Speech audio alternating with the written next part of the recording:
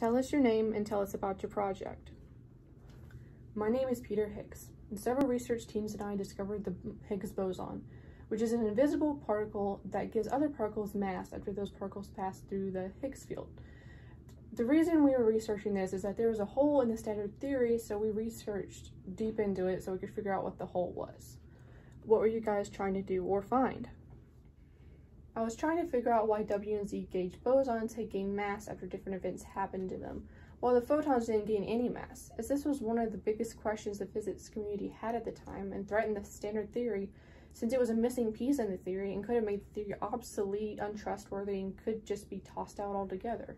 So I researched and made a theory that fit the answer, but when I tried to submit my first research paper, it was rejected due to the reviewers believing that invisible, undiscovered particles were too strange to be credible. Therefore, it wasn't relevant to the physics community, but later I was able to publish my research with a different organization. Where did the project or experiment occur?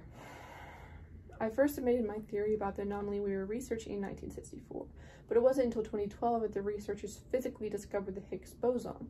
The experiments that confirmed my theory were performed at the CERN laboratory on the Franco-Swiss border near Geneva, and the discovery was on July 4th, 2012. What other significant events were happening around the world at that time? In Britain, during 1964, several things happened. One of them was the Resale Prices Act, and that prevented big businesses from forcing small businesses to close down due to undercutting prices. But I'm guessing you mean what may have influenced me in my research. To be honest, many things probably had an impact. I was born in 1929, so I grew up in Birmingham, England during World War II, and I had to live through the rationings and issues during that time. So I could be interested in physics and research as a way to do something that benefits the world after all the issues that happened. As to what prompted the search for the physical particle, technology has taken great leaps since I first published my research paper. I mean, portable TVs had just become possible when I first submitted it. But then now we have portable phones and electric cars and so many other things, so I believe that the researchers found it now because there was technology to be able to find it. Who else was involved in the project? I was the only one working on a theory that I submitted, though there were two teams that came up with similar theories on the same subject. The people on these teams were Anderson, Brout, and Gurenik, Hagen, Higgs, Kibble, and Tehuft. And long after we submitted our theories, researchers finally used them to discover the Higgs boson. What was your role in the project?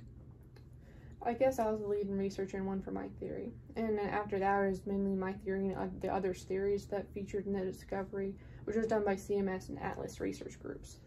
What impact did your project make on the physics community? My theories filled a place in the standard theory, therefore throwing any doubts about the standard theory out the window. It also affected the supersymmetry theory and explained where the mass of some particles came from altogether. My research solved several mysteries that hadn't been explained until my theory came about, and prompted research into physically finding the boson. What are some things you wish had been done differently with the Higgs boson?